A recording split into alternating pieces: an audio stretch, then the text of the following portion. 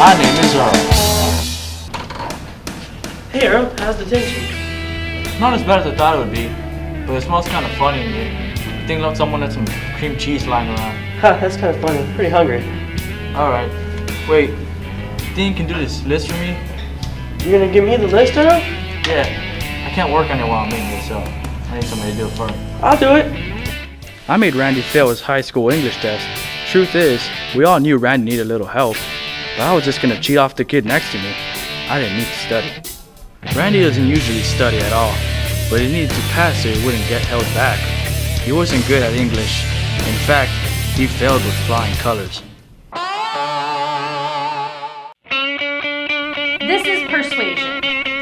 Persuasive writing, an essay where you are focused on making someone believe your viewpoint. I hate that word. Last time I heard that, I lost all my money buying some cheap toy that only lasted an hour. What does that have to do with anything? I don't know. I just thought you should know. Doesn't matter. Let's go to expository. What's that? Expository writing, writing an essay that has a thesis and explains your position. And that's expository. Any questions? Are you sure that's what it means? I'm the teacher. Of course that's what it means. Okay, I believe you. Thanks for the lesson.